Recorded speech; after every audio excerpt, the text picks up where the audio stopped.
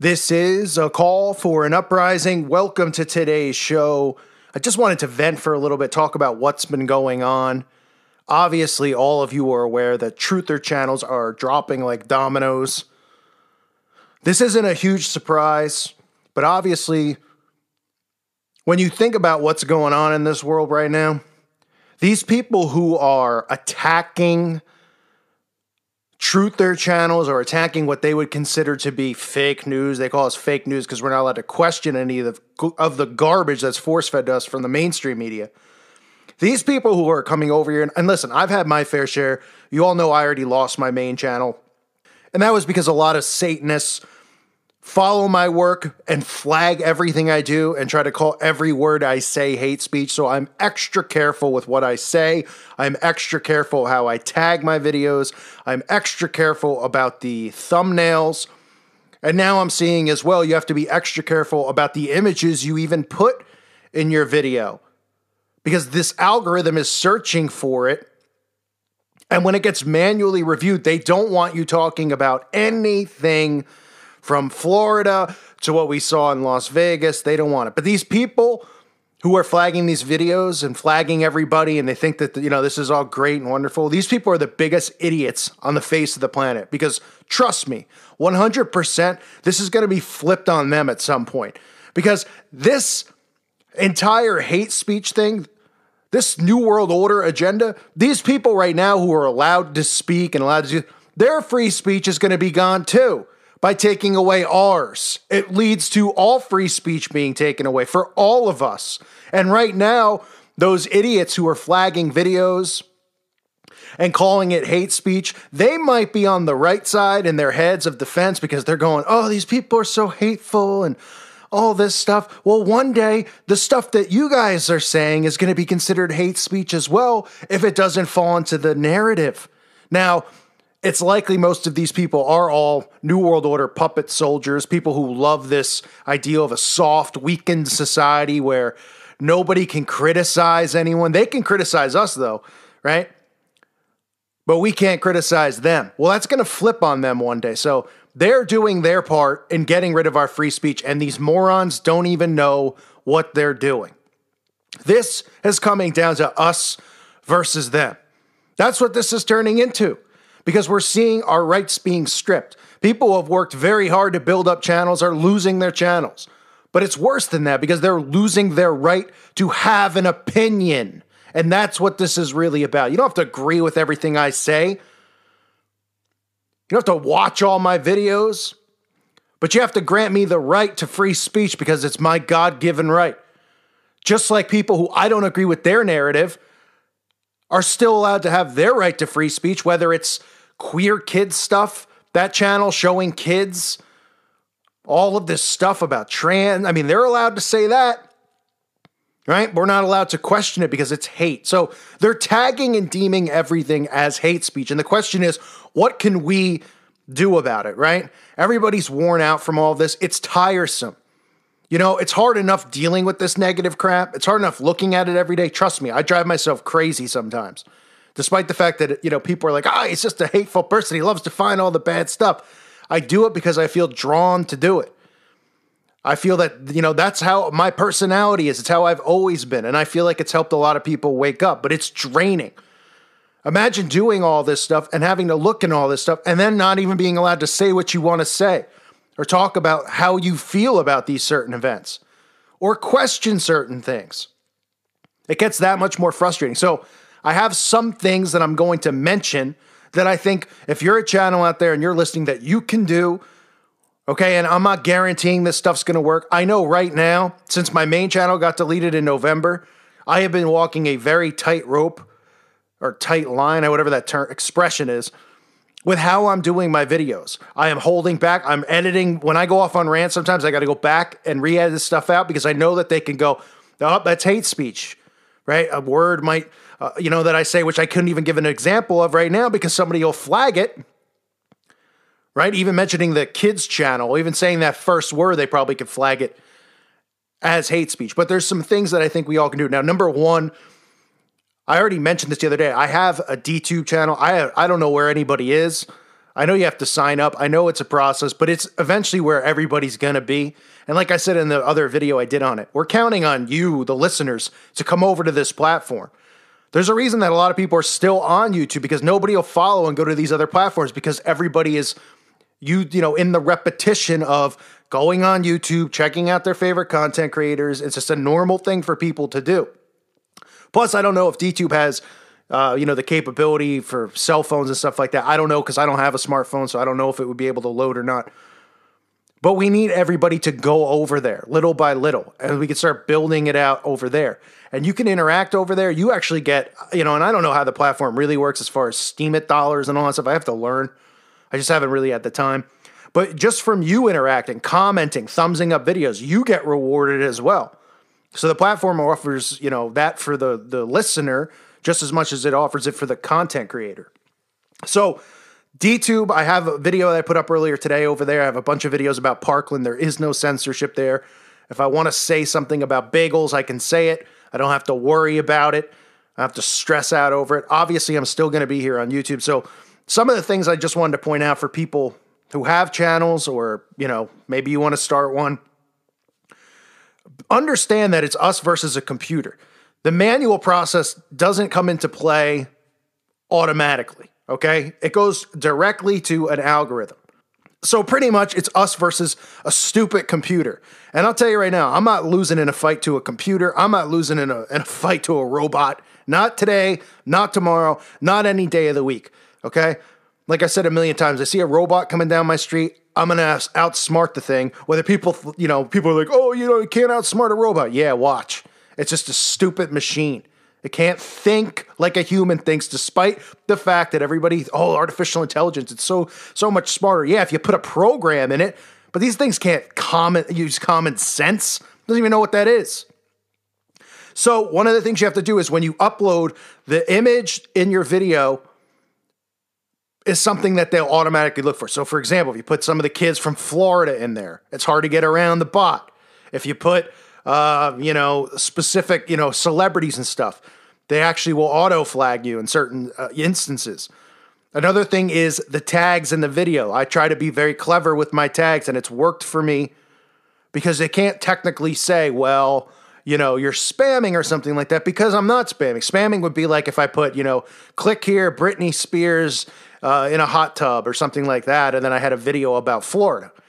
You know what I'm saying? I just kind of have expressions as my title, so to speak. So if you're a channel, think of going that route. Also remember, try not to leave videos up for too long that you think are controversial. I learned this when my main channel got deleted. It was a video, the Crisis video, the Oscars, the first one that I did. It was up for like 6 months, at least. And it made me go through all my videos. That's what once I realized that, they were going to start doing that, I went through everything. I deleted anything that I thought could be deemed controversial. I still have some that I probably should delete, which we shouldn't even be at this point, right? I shouldn't even have to be saying this. Hate speech shouldn't be a thing. If everybody wasn't such a pansy in today's society, oh, you hurt my feelings. Oh, but then it's okay for them to hurt ours, right? It's so funny. People come over and they're like, I'm going to get your channel shut down. You effing this, you effing that. You shouldn't be allowed to say this stuff. But they can come over and threaten me and say all this stuff to me, right? I mean, the hypocrisy of it. They don't even realize how stupid they are. They're going, oh, you're so hateful towards, trans or whatever. And I'm not hateful. I'm pointing out the obvious, that there's some child abuse going on here with what we're seeing. And there's some lunacy going on, which is pretty obvious.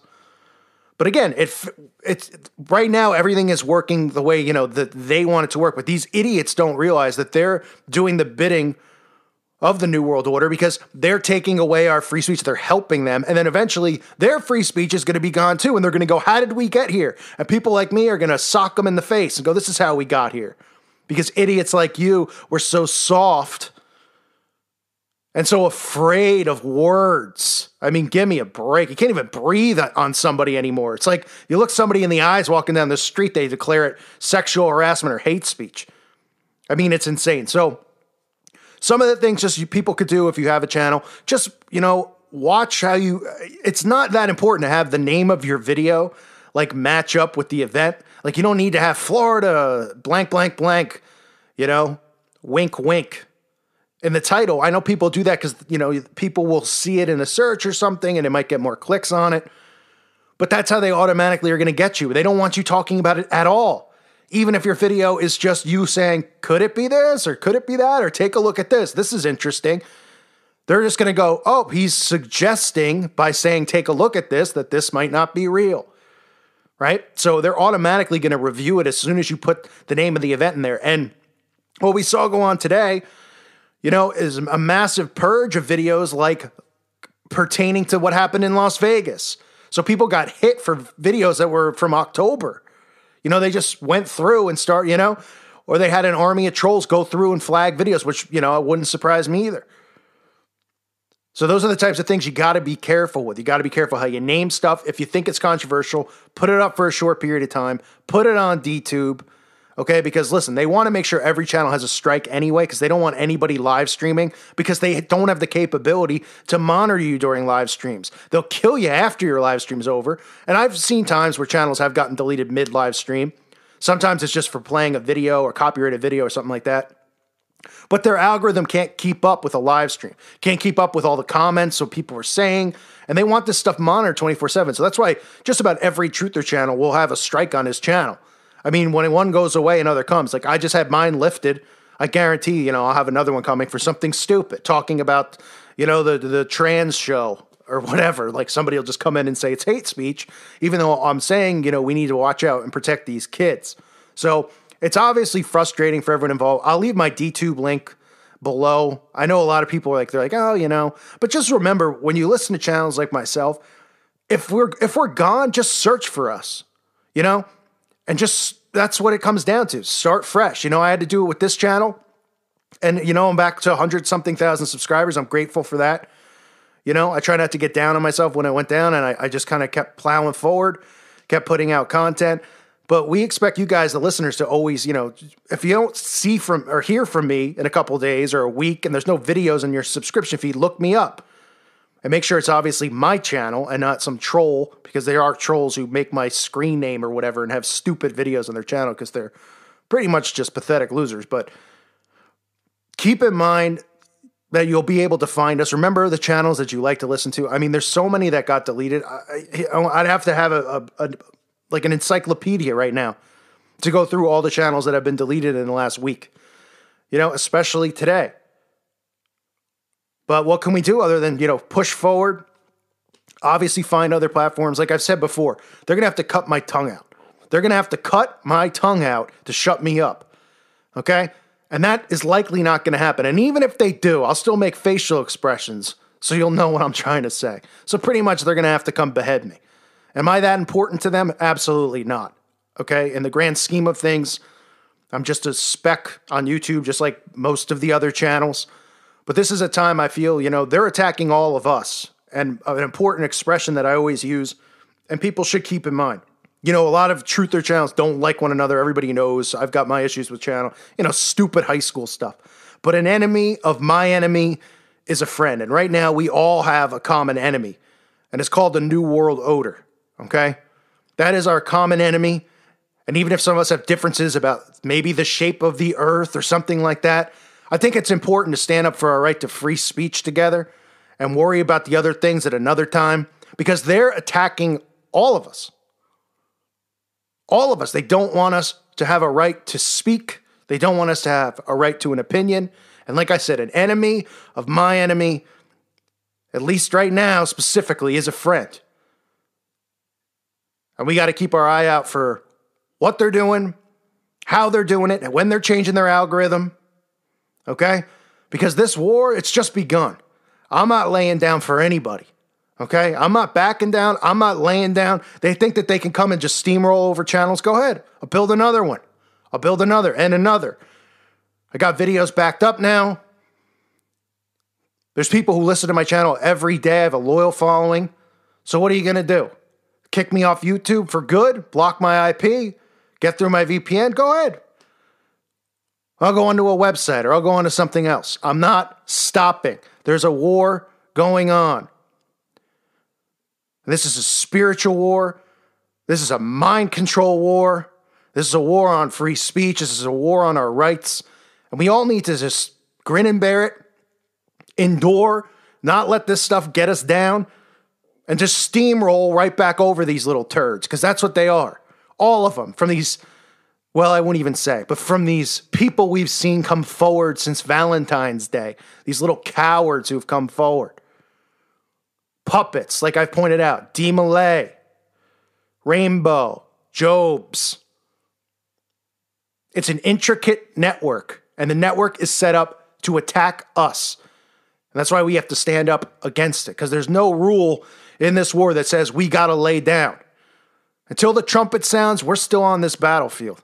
As far as I'm concerned, they better get off the tracks while the train's coming through, because I ain't going nowhere. I thank you for listening to today's show. I thank you for letting me vent. My DTube channel is below. I hope more people get over there. Out of 100,000 subscribers, I think only like 70 people went over there, which, what can you do? I know it's a new platform. I know it's a process to sign up. It's annoying. Trust me. But I just feel like it's and listen, I don't know enough about how all this stuff works with blockchain and everything. I just know there's no restrictions there.